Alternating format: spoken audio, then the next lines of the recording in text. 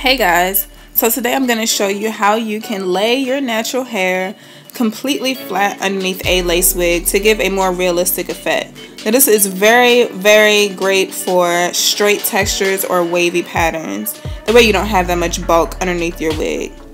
So foundation is key, and the braid pattern is going to be everything for this wig.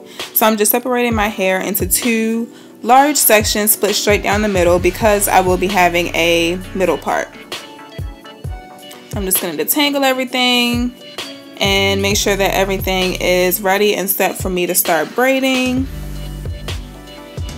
And here are my first two sections.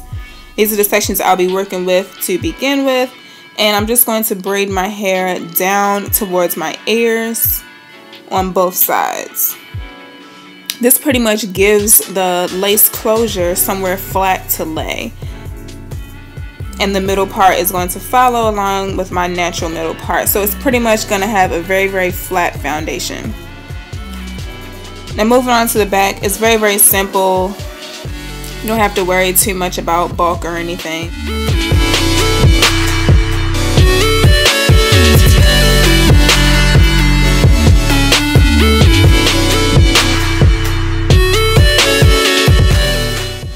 So I'm just going to split the back into two sections, two braids pretty much on each side. I don't really have too much hair left over in the back, so I'm not really too worried about how bulky the back will look.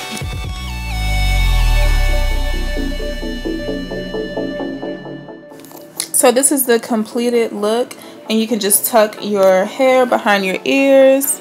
And always apply a leave-in before you put on your wig, because our hair can get a little bit dry. You don't want an itchy scalp underneath your wig. You want this to be as comfortable as possible. And here's my lace wig. This is Brazilian body wave hair, I believe. And you see how flat it pretty much lays on my head because of the foundation. It is totally possible to wear your natural hair underneath a full lace wig or lace closure. And what I'm using here is the Argan Oil Heat Protectant by HSI. This is going to give me a more sleek finish as I flat iron my hair. And I'm pretty much done at this point. This point is pretty much optional. I'm just going to straighten out the hair so you guys can see what it looks like completely straightened. And I'm using my HSI ceramic flat iron. This is the 1-inch flat iron. I really like this for my extensions, particularly because the ceramic plates are really good for any type of extensions, even your natural hair, but I really like it for extensions, mainly because the ceramic plates allow for even heat distribution. So you don't get any burn spots or any cold spots on the iron. Everything is completely consistent. Now I really love this flat iron as well because of its digital display. You can watch it heat up and see the temperatures rise as they heat up. The highest temperature on this flat iron is 450 degrees. Obviously I am not going to go and fry up my hair, but for my extensions I like to use 350, and for my natural hair I may go a little bit up to 400 depending on the hair texture. So I'm just going to keep on straightening so you guys can kind of get a gist of what it looks like completely finished and polished. And here is the final results.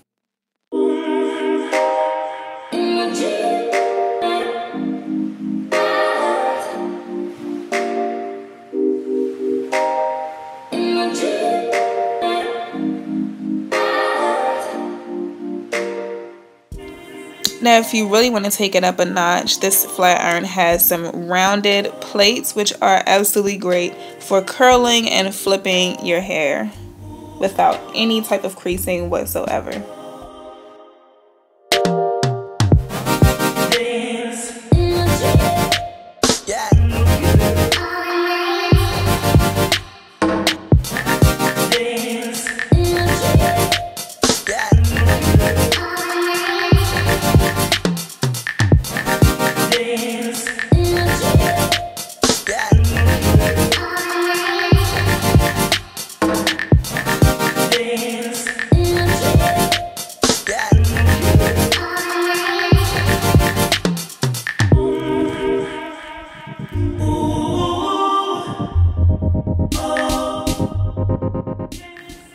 And there you have it. Let me know in the comments below which side you like better, the curled side or the straight side. And I'll see you guys in the next video.